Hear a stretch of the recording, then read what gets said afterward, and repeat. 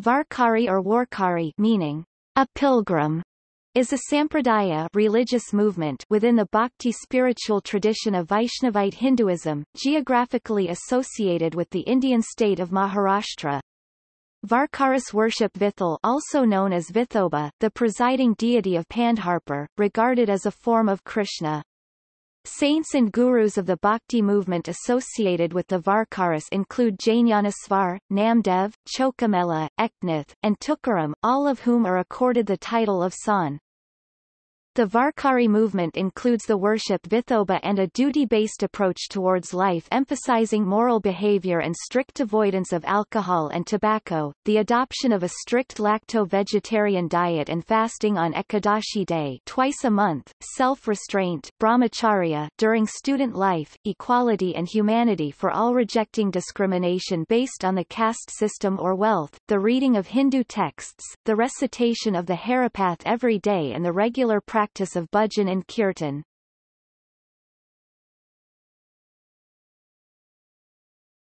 Topic: Influence. The Varkari tradition has been part of Hindu culture in Maharashtra since the 13th century CE, when it formed as a panth community of people with shared spiritual beliefs and practices during the Bhakti movement.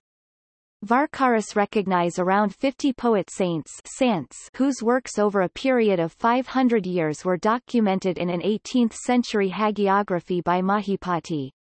The Varkari tradition regards these saints to have a common spiritual line of descent. Varkaris look upon God as the ultimate truth and ascertained grades of values in social life but accepted ultimate equality among men.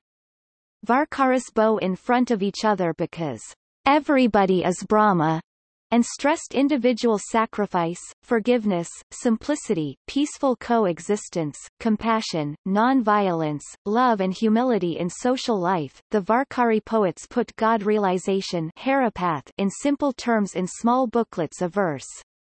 Each saint extolled japa, chanting the Lord's name.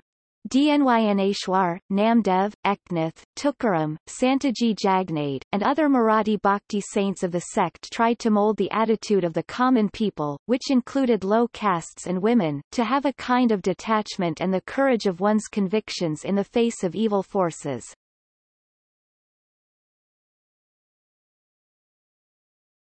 Topic: Pilgrimages. Varkari people undertake an annual pilgrimage to Pandharpur, gathering there on Ekadashi, the 11th day of the Hindu lunar calendar month of Ashada, corresponding to a date falling sometime between late June to July in the Gregorian calendar. Pilgrims carry palki of the saints from their places of samadhi, enlightenment or spiritual birth. The tradition of carrying the paduka sandals of the saints in a palki was started by the youngest son of Tukaram, Narayan Maharaj, in 1685. Further changes were brought to the pilgrimage by descendants of Tukaram in the 1820s and by Hebatrav Baba, a courtier of the Scindias and devotee of Dnyaneshwar. Devotees of Vithal were holding pilgrimages prior to the 14th century. In the present day, about 40 palkis and their devotees from all over Maharashtra do so.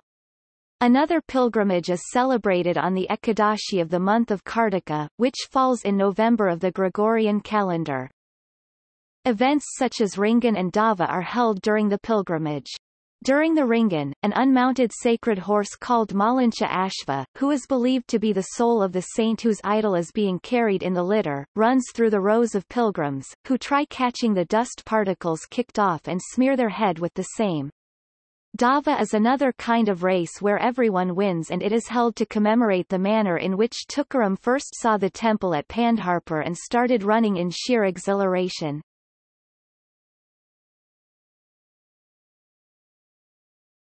Topic: Lifestyle.